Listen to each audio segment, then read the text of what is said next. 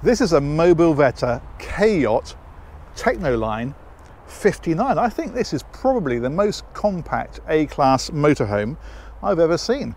It's actually just fractionally under 6 meters. It's 5.99. You can have these at just under 3.5 ton to drive on a standard driving license, but in fact this one's been upgraded to 4.4 ton, which means that you need a C1 license, but it also means that you have over a ton of payload, which is a very nice feature. It's a smart looking machine. They make these in Italy, and we're going to take a wander around and give you the full tour.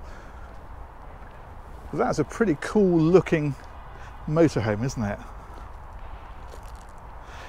Based on the Fiat chassis, it's got the 180 horsepower engine and it's got automatic transmission, which is nice.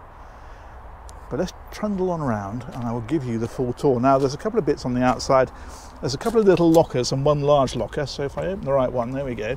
There's a little, it's almost like a little boot locker there, isn't it? Just to put your shoes and things like that into. That's the exhaust for the heating system if it's running off the gas. We've got 240 volt hookup, so you can get 240 volt mains power. That one there is the water filler. And if we come right on around to the back, you can see we've got the presets for a bike rack. Also got a reversing camera on this one. That is, where is it? Just there. And that one then is the cassette for the toilet. And if we come on around this side, it does look a big 6 meter machine, if that makes sense. This is the garage. Check this out. This is actually quite a decent size, and there's some neat little ideas in here. So for example, these are shelves which you can fold out. So they literally just sort of fold out flat. The reason you can fold them away is you want to get something tall in there. Well, that goes right up to the ceiling. We've got the ladder in here, and I'll show you what that's for when we go inside, and a few of the bits and pieces that come with it. The navigation kit, for example, the box for that is in there, and so forth. So that is that. If we come around a little bit further, that one means that if you've got a barbecue, you can plug it into there. And talking of which, if we come over here, then this one is for your gas bottles. And then finally on the outside, that's the diesel filler. And that one there is just another small locker on the outside of the vehicle. All of these are lockable, obviously, and in particular that one, which will make a lot more sense as to why I'm telling you that when we go inside. We've got little strip light across there to give a bit of illumination. But this is the interior. This is rather special. Look at this. Very modern, very, very spacious for a sub 6 meter vehicle, and very comfortable. Now this will travel with 4 people, it'll sleep 3 people, so as well as the seats here, which as you've probably worked out for yourself, swivel around, it'd be a bit tricky to drive otherwise, there are 2 seat belts in behind here, so you move this cushion out and they're tucked in behind there, you bring them around onto the outside and then you are good to go. This table is on a telescopic leg, so you can drop that down. There's an infill cushion and that makes into a single bed across there, but there's another bed as well, which I'll show you in just a moment. We'll come right to the front first of all. These seats, as mentioned, spin. That's the automatic transmission selector.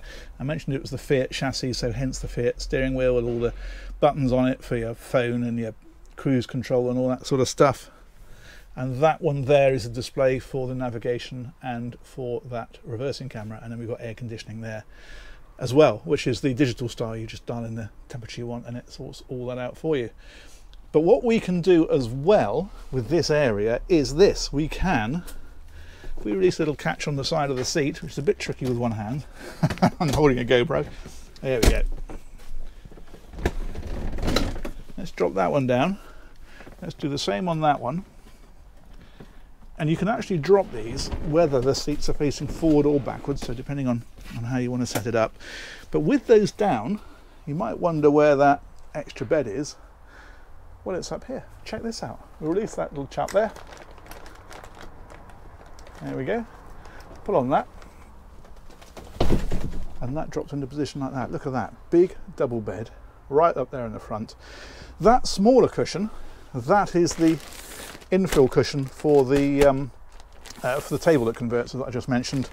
Also, that ladder that we saw out in that garage area, that of course clips in to give you access to that, and there's also a little net there And that means you can put that up there, make sure that nobody rolls out of bed. Sounds like someone's just dropped something, doesn't it?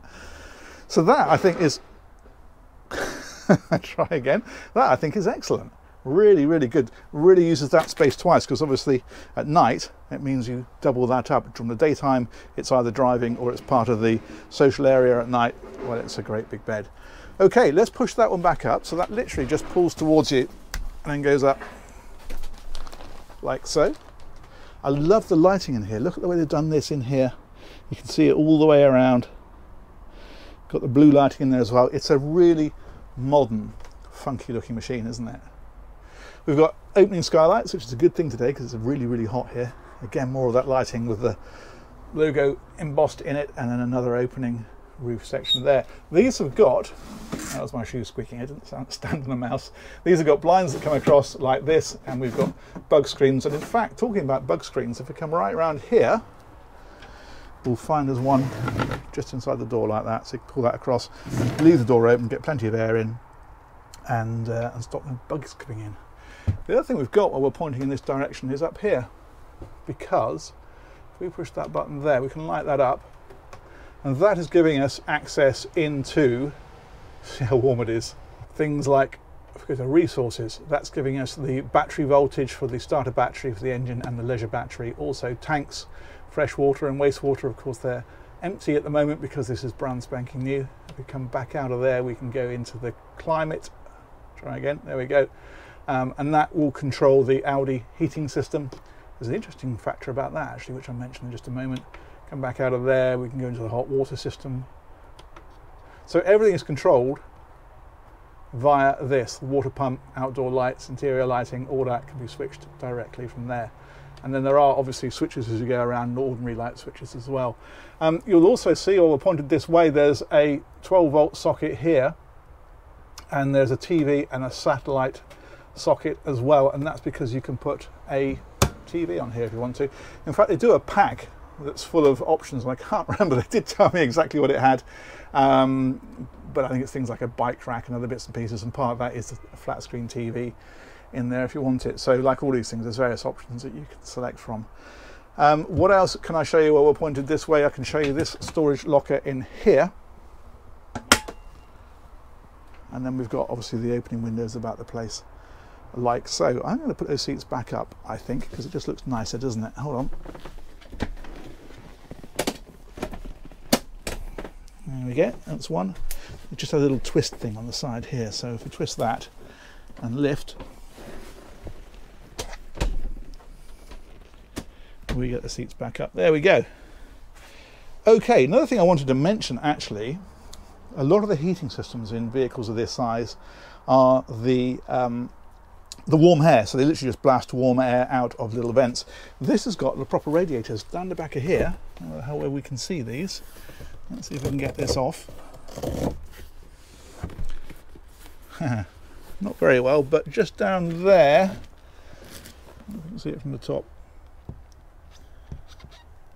Hopefully you can see it, but it's actually got proper little radiators like you'd have at home, tucked away in behind. So rather than having pockets of hot air being blown out, you just get the warmth wafted out like you get at home. More storage down this side, so fairly self-explanatory, isn't it? But shelves in these, like so. I always got the little Mobilvitta sign on them. That's rather nice. Another one here, of course. Probably figured that one out for yourself. And that takes us to the galley, or the kitchen, which is here. And you'll notice we've got a 3-burner hob, 2 of which are gas and 1 of which is electric. Now, of course, that one only works when you're plugged into the 240-volt power, but that's a proper sort of halogen hob style of thing, or induction hob, I should say. It does actually say it on it. And then these, of course, run off the gas for when you're not plugged into mains power. The sink is underneath here.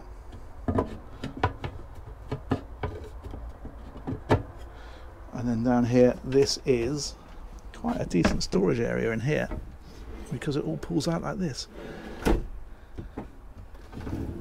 Cutlery in that one, etc. And then there's an oven and a combination grill as well. That's down underneath there, and then more bits of storage in places like this and down underneath. And in fact, we'll lap all the way around because on this side we have big storage locker there, and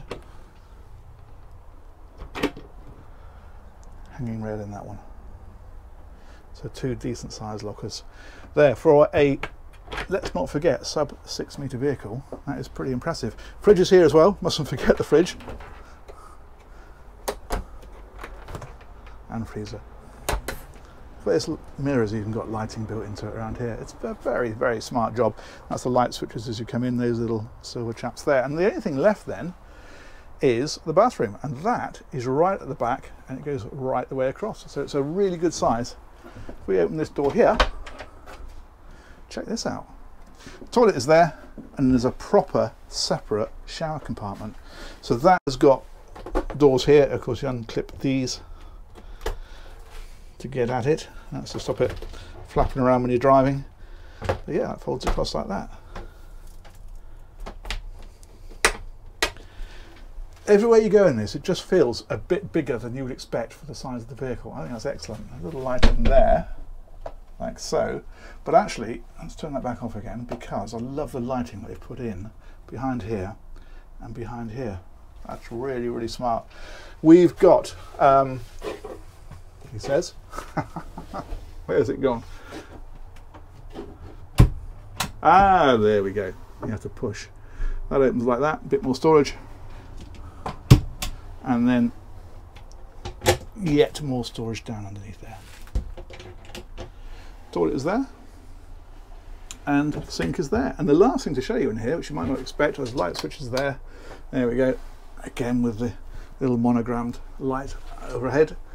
This is access back into that garage area. That's the door on the outside. Obviously, that's why it's quite important that that locks, which it does, for security. But it means you can get straight into there. If there's something you want to get out, and you don't want to go out in the pouring rain, for example, and you can just open that and get straight to it, which is nifty. Love this finish in here, this sort of high gloss finish. That looks great. And then you've got the mat here, so they've kind of combined it in different places to give a different sort of sense of feel to it. But that, I think you'll agree, keep saying it, but sub 6 metre is pretty impressive, isn't it? There we go. I am going to take a seat down here, and I'm going to say massive thanks to Marquis up in Exeter. They organised this tour. They got this vehicle up here in stock. Huge thanks as ever, of course, to you guys for watching it. Let me know what you think of that, and I'll catch you on one of these real soon. Take care. Bye bye.